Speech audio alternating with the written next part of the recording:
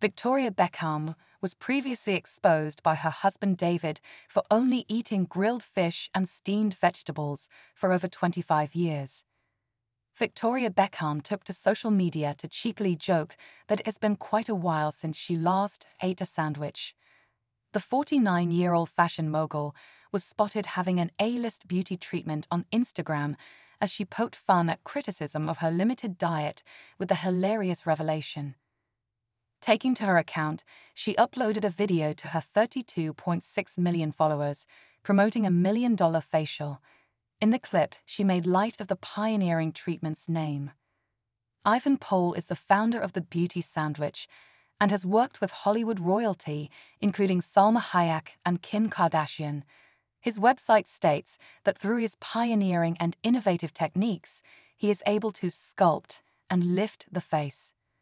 In the video, he could be heard saying, "So we are doing a little beauty sandwich to get you snatched." He continued, "To lift it and define the natural way." Alongside the clip, Victoria mischievously wrote, "It's been a while since I ate a sandwich." She also tagged a celebrity facialist in the post. Ivan Pole's Instagram bio boasts of the treatment, the facial that purports to make the face appear sleek, defined, and lifted, snatched. Victoria's sandwich quip comes after her husband David Beckham revealed she has eaten the same meal for over 2 decades. However, the star promptly hit back, telling Vogue Australia, "I mean, talk about making me sound boring." No, what he meant is that he's never met anyone who is more disciplined with the way that they eat. "I eat lots of healthy fat, fish, avocado, nuts, that sort of thing. I do drink alcohol, unless I have a reason not to. I'll detox from anything for 3 to 6 months where I won't drink.